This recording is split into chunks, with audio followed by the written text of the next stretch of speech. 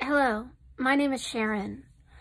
I started blogging in 2009. I blogged because Nissan was corrupt. If you Google the word Nissan whistleblower, you're going to see, and do an image search, you're going to see my picture. Because I said Carlos Ghosn and Greg Kelly were corrupt. And I knew they were. I was a relocation consultant for Carlos Tavares, and I told him about a lot of issues. Mr. Tavares has proven to be a decent guy, and now he's going to lead Chrysler. But I told him about issues about Greg Kelly, about discrimination, about fraud, about a good old boy network. I've got emails that can prove it. I have emails to Greg telling him that people that work for him weren't too nice to me, and I was his wife's tennis partner. Yes, I was Dee Kelly's tennis partner. And you want to know something? People have asked me what I think about Greg Kelly, and I always said I want him to rot in hell because my marriage ended.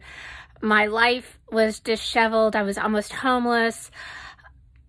I lost custody of my child. I lost a lot because of Greg Kelly. And now I'm going to do something totally weird. Here's Greg. Here's a picture of Greg. And then here's a picture of me with Dee Kelly, his wife. She's the one that goes on that video, oh, I'm so sad, I'm so sad. Well, you want to know something? Dee, I do not like how I was abused. I don't like what you've done to my life. But you know what? I'm not a bad person. And I am compassionate. And I think at this point, Greg has been through enough. I think you need to come home. I think you need to be with your children. And I'm going to reach out to the Japanese government and say, fuck it. You let Carlos Ghosn go to Lebanon. Don't just let the American sit in Japan with the coronavirus going on. You know what? The world needs to have closure and have peace. We need to all get along. Okay? Dee, I'm really mad at you. I am so mad because my life has been hell for 10 years because of you, Dee Kelly. And now I'm going to use all my anger and churn it in to helping you get your husband back to America, to helping you get your kid's father back into your home. Okay? You know why? Because I want to sleep at night.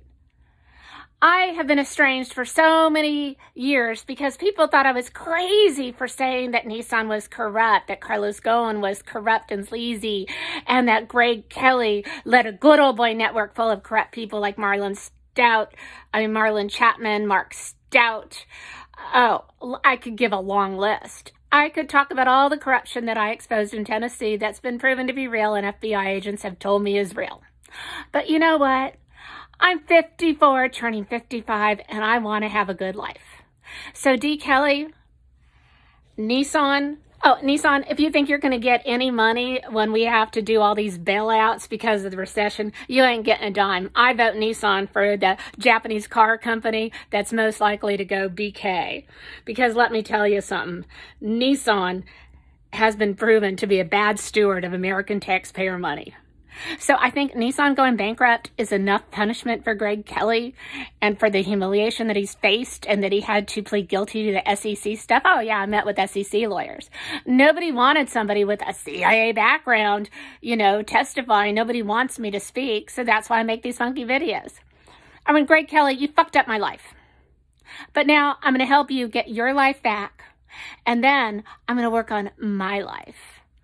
I'm going to work on getting some decent health insurance because I don't have that. And I'm going to learn how to do yoga and garden and have a good life. And I hope, Mr. Kelly, your kids are going to be able to sleep at night with their dad back in America. Dee, you did a lot of really good things for me. When I had pancreatitis, you made tacos. I remember you made me these bowls of the meat and the lettuce and Dee, before you destroyed my life, you were a really good friend. And you were a really good friend to Shelly and Wanda and Michelle and all these people. I'm thinking about the good things that Dee Kelly has done. And Dee Kelly had done some pretty damn good things. And Greg Kelly was at my 40th birthday party, and we did Jello shots, and it was 80s theme, and he was there with, I forget Wanda's husband's name, but Wanda sent me a whacked email. Yeah, I kind of, or whacked message through Facebook. I'm going to put it in my book, but don't worry, I'll delete her name. Oh yeah, I'm writing a book. But you know what? The end of my book is about compassion. It's about closure, and I think Greg Kelly needs to come home. And I was told the Japanese government needs to prove a point with Carlos Ghosn fleeing. And you know what? Dee, as much as I hate you, I still love some of the things that you did for me back before I whistle blew.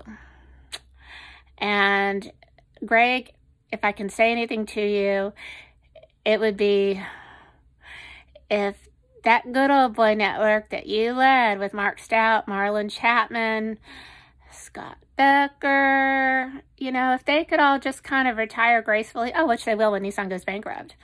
You know what? I think karma, spelled with a C, is justice. I just want closure. I want my kid back in my life. I want my ex-husband to know that I was really abused because I really did whistleblow about something real. But at the end of the day, I think Greg Kelly's had enough. I think the world's had enough. We need to focus on this pandemic, and we need to unite. So Greg Kelly, I'm living in Florida. Just, you don't come to Central Florida, and I'll stay out of your part of Florida. Okay? And I wish you well. Dee, good luck. Get your husband back to America. I will go to the Japanese embassy, and I will do my part to try to bring you home. Take care.